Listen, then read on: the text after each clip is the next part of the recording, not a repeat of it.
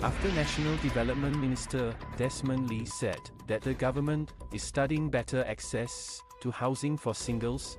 Workers' Party MP Louis Chua Sengkong GRC reiterated the call to lower the eligibility age for singles to 28 years, an issue he raised in Parliament last year. Mr. Lee said on July 30 Sunday that different housing types in mature and non-mature estates, as well as at prime locations, will be studied, along with ideas that would help address concerns over affordability, such as rent-to-own models or shorter leases when buying property, the Straits Times reported. Posting a screenshot of the report on Facebook early on Tuesday morning, August 1st. Mr. Chua wrote that he was glad to hear about this update of more equitable access to housing for singles.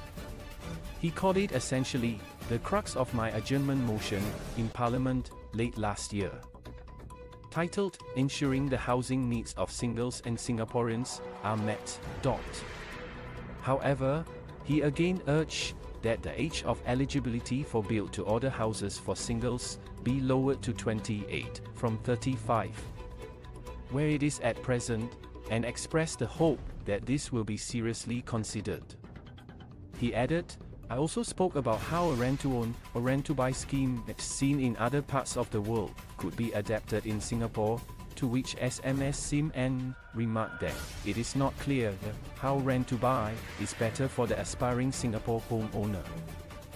Therefore, Mr. Chua wrote that he is thus heartened to read that Minister Desmond Lee is now considering the rent-to-own model to address affordability concerns, and ended his post by expressing that, for the sake of our fellow Singaporeans, single or otherwise, I do hope these discussions come to fruition. On Sunday, the National Development Minister said, "We continuously identify where the social compact lies. It is very clear that our society is evolving. People are getting married later, having fewer, if any, children, and more are remaining single. We are also seeing increasing transnational families.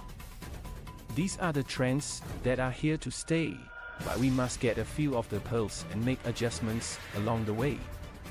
Mr. Lee spoke to around 90 participants in the ongoing Forward Singapore exercise regarding housing needs and aspirations, the Straits Times said.